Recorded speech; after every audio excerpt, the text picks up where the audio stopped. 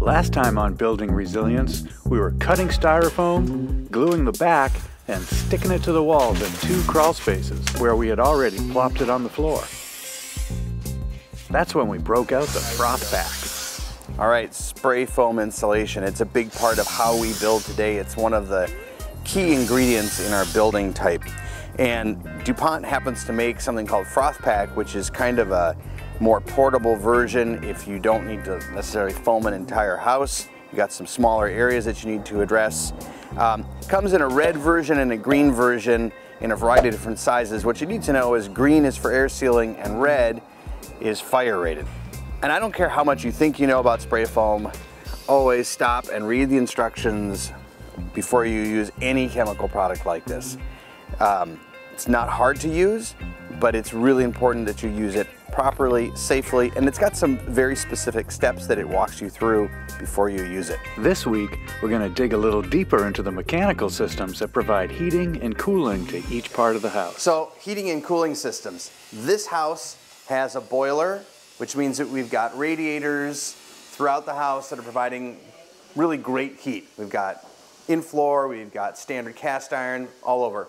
But cooling is something that these old houses didn't come with. Now, upstairs in the attic, where we, foamed the whole lid and made this thing super, super, super tight, we were able to put an air handler and what we might think of as a traditional forced air cooling system that's providing cooling to the second floor.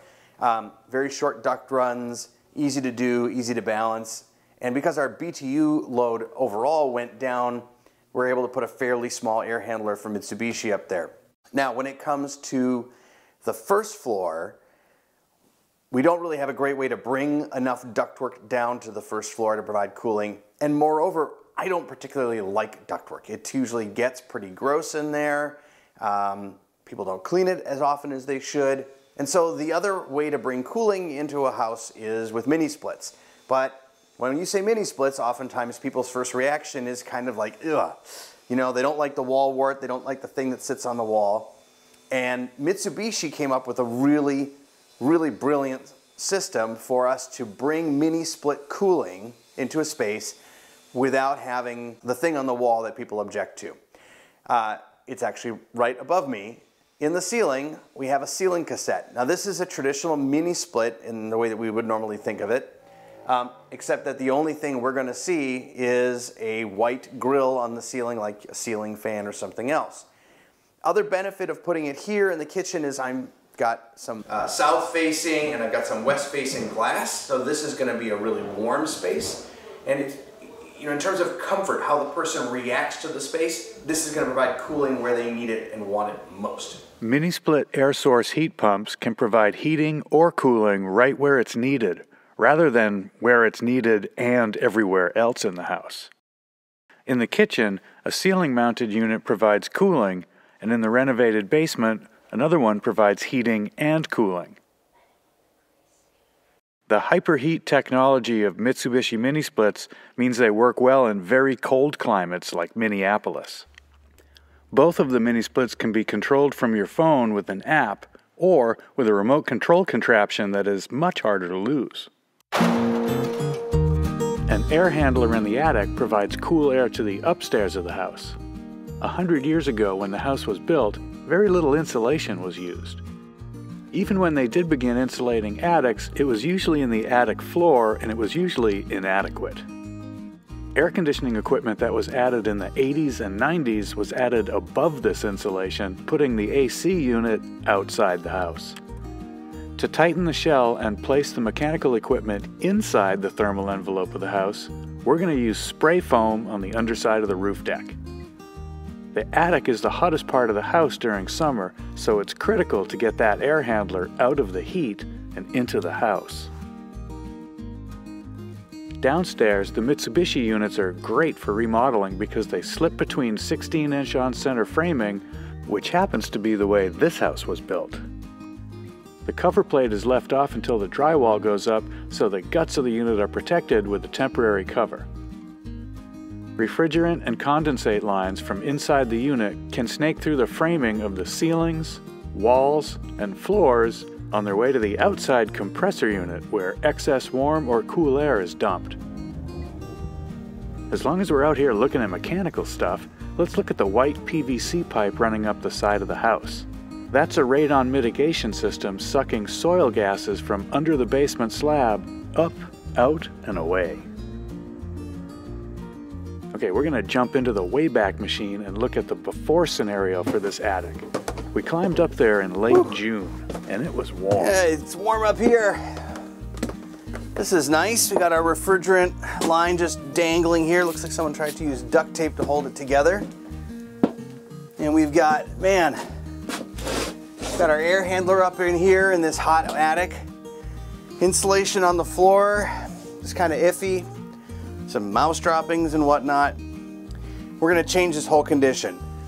We're gonna put R50 on the roof line. We're gonna bring all the ductwork and the mechanicals inside the conditioned space. Get a new air handler up here. That'll be tied to condenser that's also running a couple of our mini splits below. And ultimately, this fairly awkward, hot, uncomfortable space is gonna become super comfortable, and the house's overall efficiency is gonna jump pretty dramatically. Another tricky space in this house is the sunroom.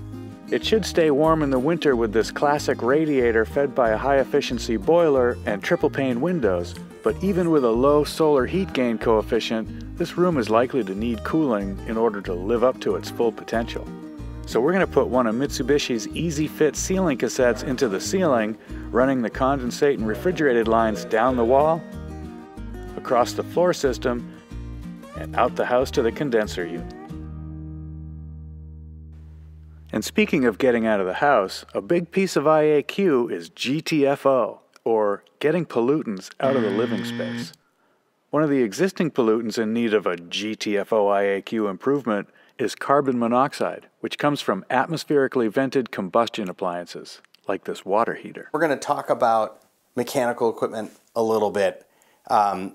It's at the heart of the home. It's providing the heat for the house, the hot water for the house, and this in and of itself, you know, is a finely made piece of equipment, except for one major problem, and that is it's atmospherically venting.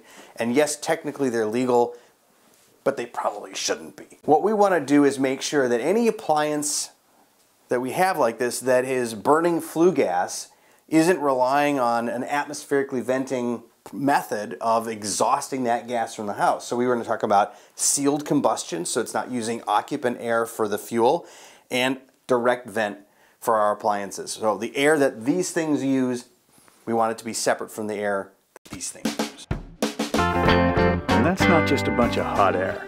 IAQ is a BFD in tight houses, and mechanical systems can work much more efficiently and as intended when they're part of a finely designed system. And speaking of a finely designed system, next week we're going to peek into the water and air control systems on these exterior walls. We'll install a new peel and stick weather-resistant barrier from Benjamin Opdyke and a tried and true invisible WRB to back up the open cladding system from AZEK. All of that comes next time on Building Resilience.